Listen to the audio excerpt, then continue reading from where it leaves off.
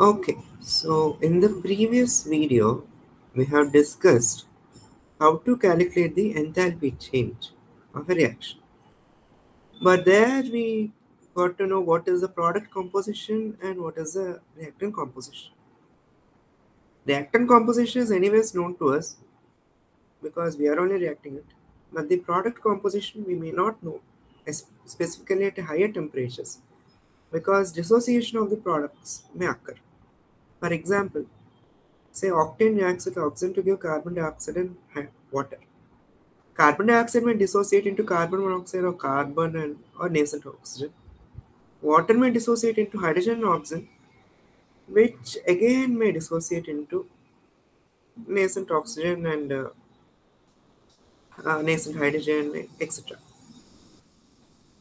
So basically, we got multiple products, but to balance the equation, we have only like three atoms, like carbon, hydrogen, oxygen. So we have only three equations using atom balance.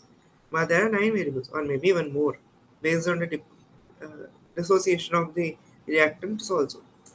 So how to do that is the next question. For that, we find the equilibrium approach. Now, what is an equilibrium? Equilibrium means the state at which the both forward and backward reactions happen at the same rate. This is called as the equilibrium of reaction. Now,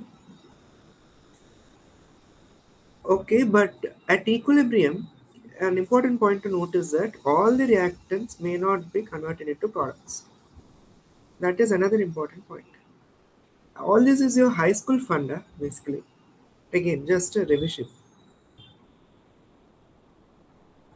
So, what is the entropy change of the reaction? It is the delta Q by T for the reversible path. Delta Q is by T for reversible path is K times the enthalpy change of the reaction divided by time T. And we know that the entropy of the entropy of the mixer chamber is zero because the temperature, volume, composition, etc. do not change at equilibrium. So finally, after doing the entropy change analysis, we get that we can say that we can define a constant called as an equilibrium constant. Kp is Pm power mu into Pn power nu by Pa power alpha by Pp power alpha, or the partial pressures raised to the stoichiometric coefficients of the products divided by the partial pressure raised to the stoichiometric coefficients of the reactants.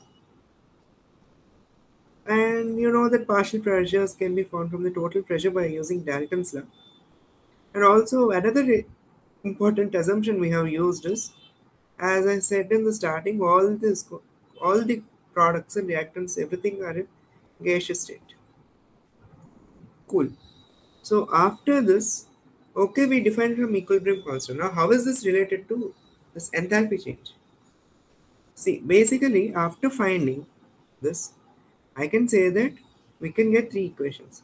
Remaining remaining six equations we can get by say the dissociation of carbon dioxide to CO and O2, and then CO may again dissociate into carbon and oxygen, or water may dissociate into H2 and O2, or hydrogen may dissociate into nascent hydrogen, oxygen may dissociate into nascent oxygen, or H2O may even dissociate into H plus OH, etc. What I would suggest is, for a better explanation or better practice of a problem, please refer to the Hill and Peterson, page 51, example number 2. That's it for this video. In the next video, I'm going to discuss about the boundary layer theory. Yeah, boundary layer theory and boundary layer equations. Thank you.